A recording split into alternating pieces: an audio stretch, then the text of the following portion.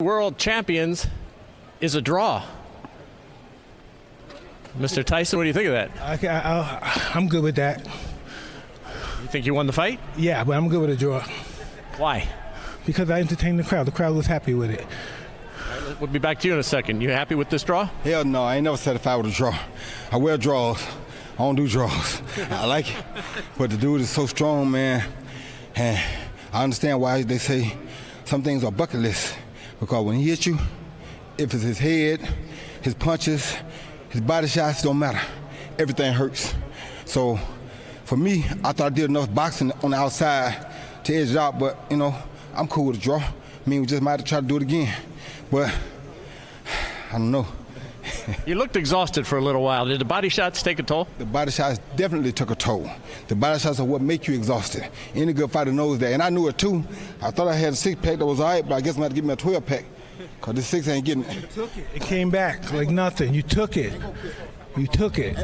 I knew I hit you with a good shot. You took it. You took it. Hey, I respect that. I respect that. Mike, at age 54, you haven't been in the ring for 15 years. How would you assess your performance, your stamina, and overall how you performed? Well, I'm used to doing it for 3 minutes, and sometimes that 2 minutes felt like 3 minutes. And I'm just happy I got this under my belt, and I'm continuing to go further and do more. You'll do this again? Absolutely. He's going to be on the card as well.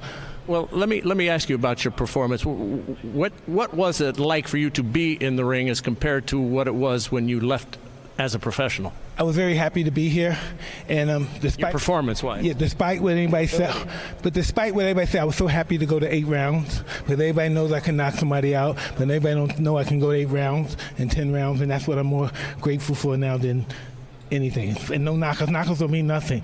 You got to be able to go the distance. That's fighting. Everybody has a plan until they get hit. Yeah. You got hit, and how did it affect you? I went to plan B. I hit him back. Roy, you want to continue this now at age 51, or did you get dissatisfied at this point? Man, it's hard to say. My Pensacola fans love me. No, we got to do this shit again. We got to do this again. Everybody loves Mike. I love Mike too. But, you know, it's something to take them punches in there from Mike. So, you know, I go talk to my family, see how they feel about it. If they thought they enjoyed what they saw, then if we want to do it again, we'll come back and do it again.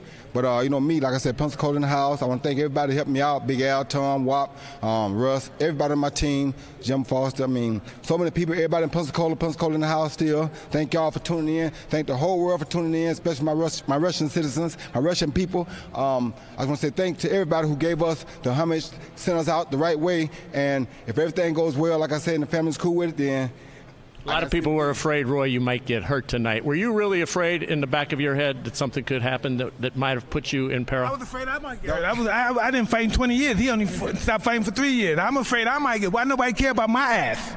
Well, that's typical, right? He been fighting 15 years. He stopped fighting 3 years ago, and everybody worrying about his ass. Nobody thinks that a giant is going to fall. I haven't did this in 15, 16 years. I'm not a giant. I'm a beginner. Did he ever hurt you tonight? Well, listen, he surprised me with the hook. He hit me with a hook, a good hook. Hurt. Yes, it did hurt. And back to the question. Yeah. Were you afraid of being in peril? Man, once I go in there, it's all balls to the wall, bro. I mean, I feel the shots, and I know they're going to hurt, and I know he could take me out if it's possible if he came with the wrong one. But for me, man, I'm game. I go to the end. When I put these on, it's a wrap. Take me on the stretcher, you know? Final thought.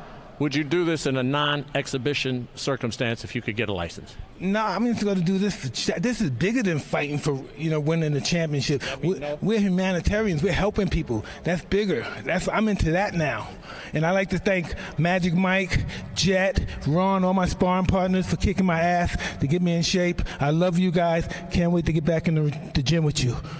Mike, thank you. Enjoyed it. Thank you very much. Thank you. Roy, congratulations. Yeah, I want to thank all my sparring partners as well, everybody that contributed. My contribution to Kobe Bryant. In his building. Yes, sir. So I had to give a tribute to Kobe because he was my latest greatest. Michael Jordan always be my #1 favorite, but Kobe and Iverson right there next, second and third. So, and LeBron too, everybody's good. So I just enjoy sports, man. I just thank God I was able to come out here and do what I did. And like I said, once again, Pensacola in the house. If Pensacola tell me to go back in there again, guess what? I'm back in there again.